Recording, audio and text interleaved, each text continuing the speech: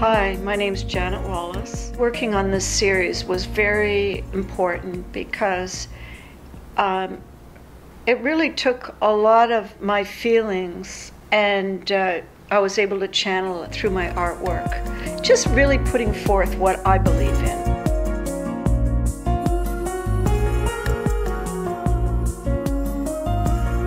This is one of the images I did for the Women's March.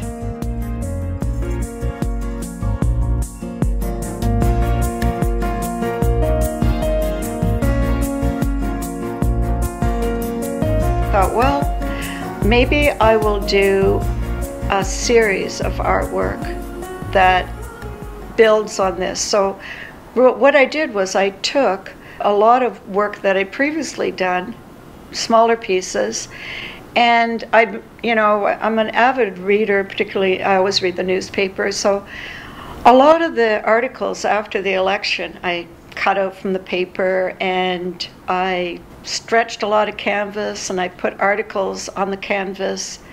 In some cases I put tweets, and then I documented the process of painting over. So I took Trump's tweets, put it on the canvas, and then I'd paint over with something that I felt was more life-affirming and really, in most cases, stemmed from pieces I did decades ago, but smaller. So the final outcome were, if it was newspaper, you would see some coming through. And with the tweets, I covered the tweets over. I really didn't want to read them continually, but I documented it so that it's recorded as part of the piece.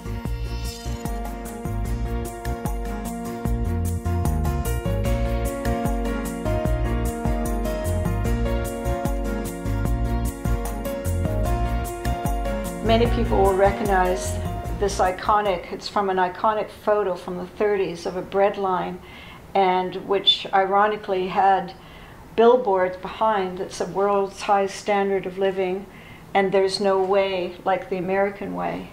So I did the painting, and then I added this quote from Plutarch: "An imbalance between rich and poor is the oldest and most fatal ailment of all republics."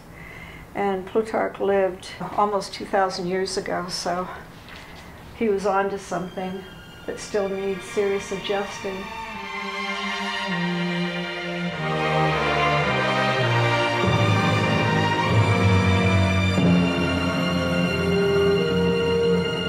I was born by the river in a little tent. Oh, and just like the river, I've been running ever since. It's been a long... Really, that's what I feel. It's like covering the negative news and the, all the hype that we get into, and trying to change the dialogue a little bit and put something more, not just positive, but these are actual tangible things that we need to work towards.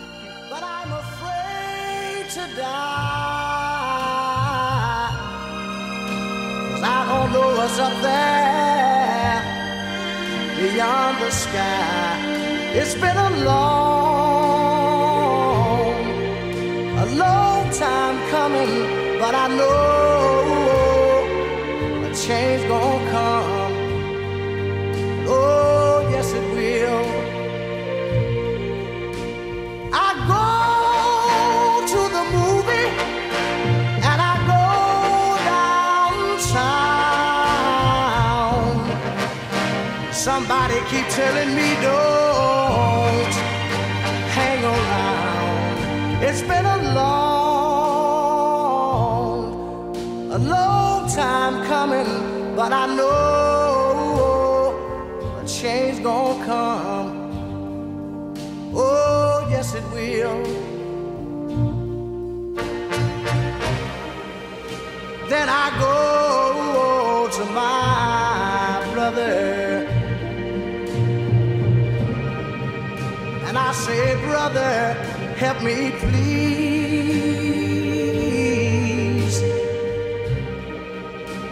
But he winds up knocking me back down on my knees. Lord, there've been times that I thought I couldn't last for long, but now I think I'm able to carry on. It's been a long